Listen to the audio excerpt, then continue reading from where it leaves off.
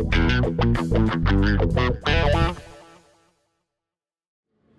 Gearslutz. Matt Herron here, product specialist for Mackie, and I'm here to talk about our DC16 and our DL32R, what we're calling our Axis digital mixing system.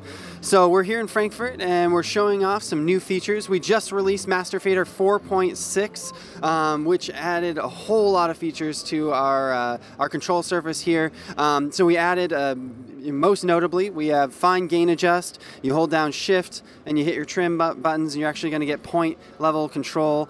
We also added an auto feature to our mixing. So when you're mixing monitors, now you can auto, and what it'll do is it'll only show you those faders that actually have level on them. So if you pulled down half of the faders in a monitor mix, those won't show up in the view, which helps you save even more time.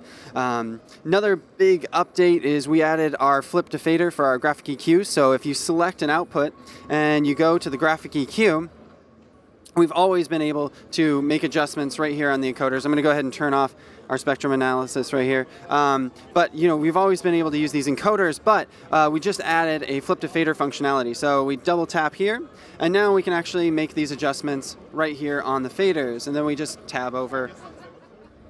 And these are just some of the new features here in 4.6. So definitely check us out at Mackie.com if you have any other questions about the Axis digital mixing system.